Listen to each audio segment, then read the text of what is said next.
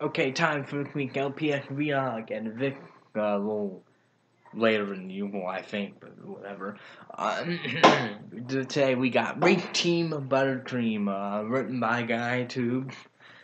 So in this episode, basically the underground bunny racing, and Buttercream tag along, Buttercream the bunny rabbit, uh, go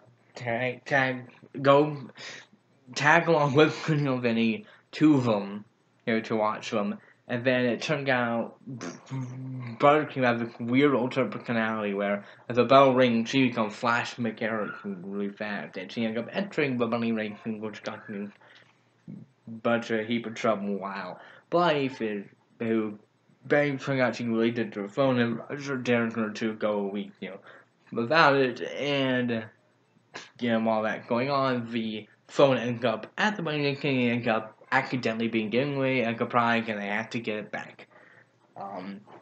So there's your plot. Someone we knew about getting away the phone thing, but we didn't know about Flash McCarran. Like a Flash we can all like. We also didn't know about the phone itching thing. So what comes to going on? Like pretty much everything except for actually the main premise. Not the racing thing, that's cool. But the Blythe being addicted to the phone thing. I don't know. She doesn't seem like that kind of person. She can connect with that thing, but is she really that kind of person who will play her phone? I mean, but I don't have mine around because before I fall into I can live about it. Um, you know, I don't use my phone that much. I mean, I usually use the computer for most things. But again, I pick up what you get for various things that I don't not you get as much go. That's my little thing.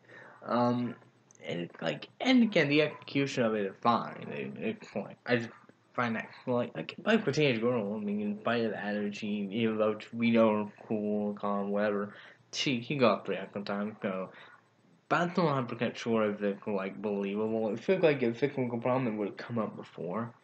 But, I can get a couple people being bothered just by that concept. But at the same time, it's not that big of a deal. So, and. Oh.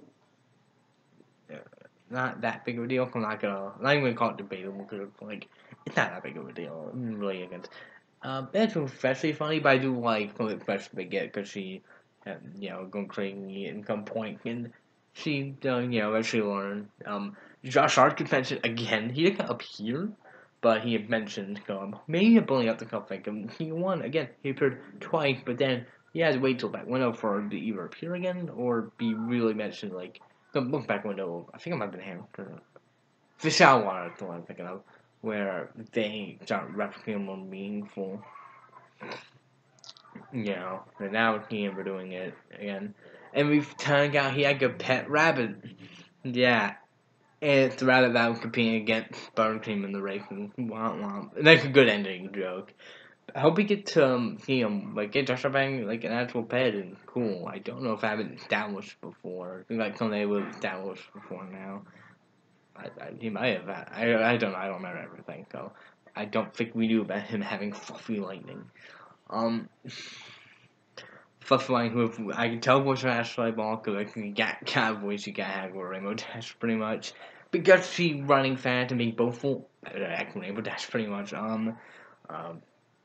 Traffy Westlock gets the really treasure vocal cord kind of flash character because she gets very spike counting in some point. So.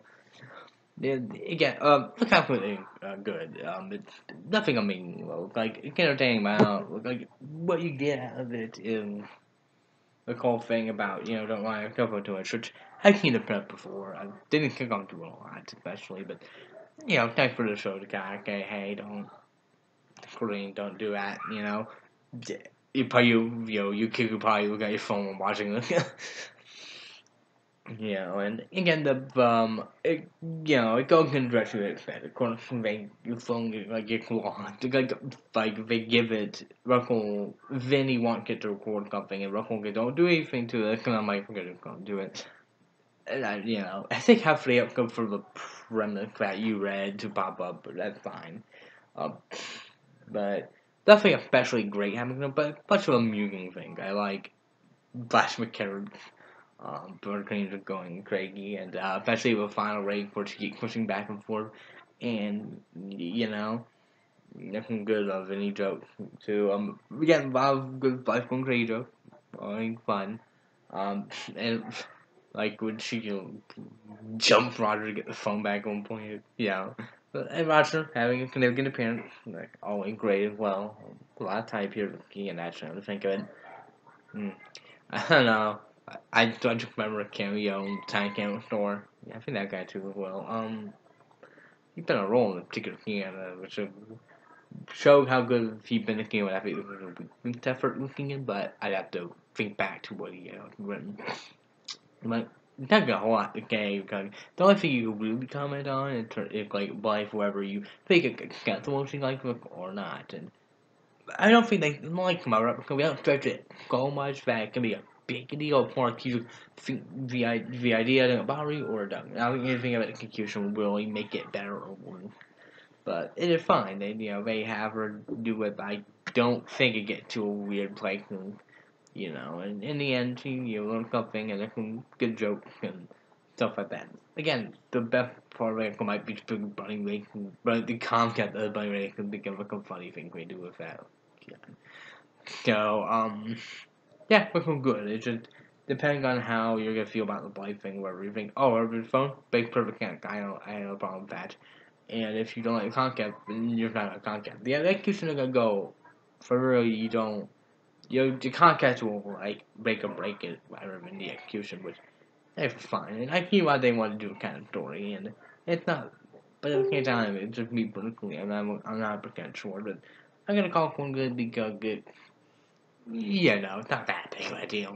Like, and they do a funny thing with it. I like when show two guys do it. It can be funny to see people react like that because like typically I think kind of weird. But overall, it was good. Nothing really stood out that much in terms of like the story I'm talking about.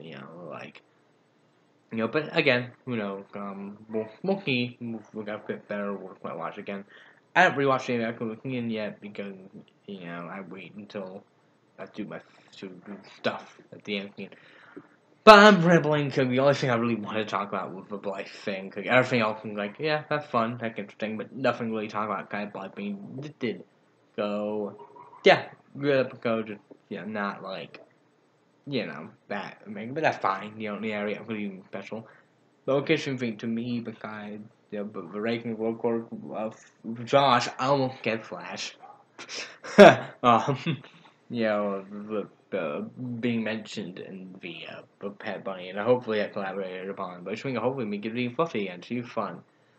So, yeah, good. Not much. Okay, next week we have for Pony, we finally have no second practice. They link for Tinger, and boy, that should be a fun one.